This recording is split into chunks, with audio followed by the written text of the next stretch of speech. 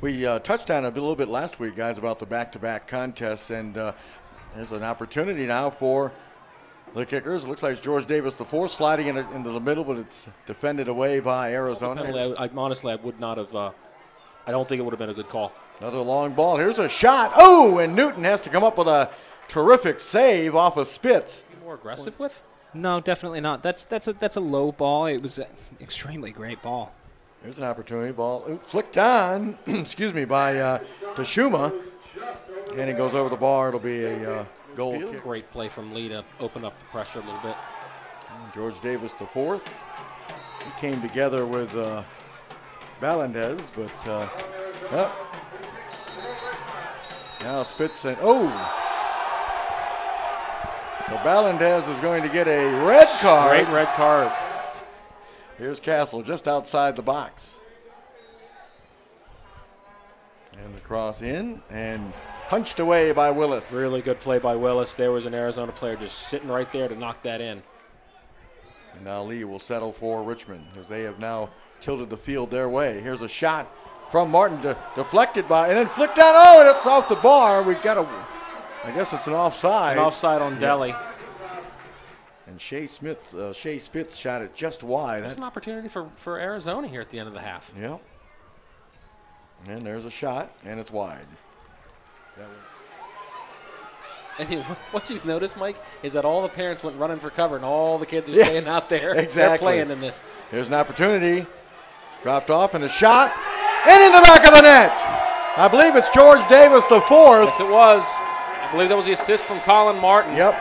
And just like that, the kickers have grabbed a 1-0 advantage less than 10 minutes into this second half. And you know what came in? Most of the times throughout games, if it was in the 60th minute, rained for 10 minutes and then dissipated, I had no idea.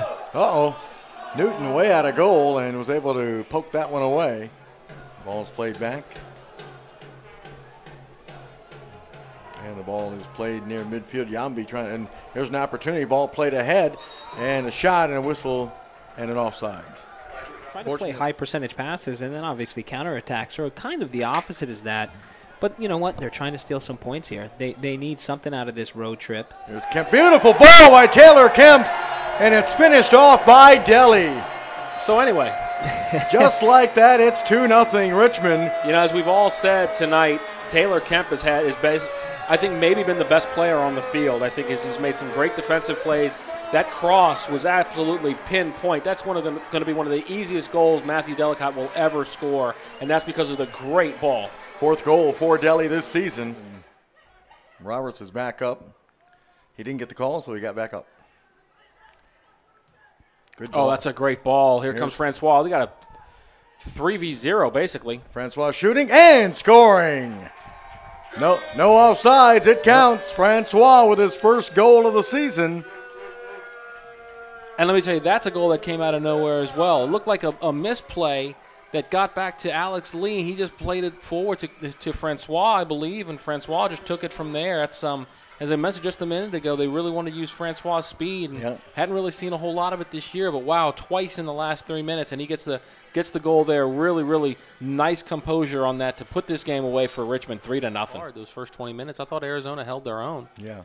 You know, when you lose a player to a red card, though, I mean, it's really, really difficult to come back from. So, but you know, Arizona kind of they get out of here. So here's Roberts dancing away from a couple of defenders. He's got some speed. He's got some speed there, and gets a good cross in, and that's an own goal. That is an own goal, and it's 4-0, and the roof has collapsed on Arizona. Score from City Stadium in Richmond is 4-0. The Kickers picking up the home win.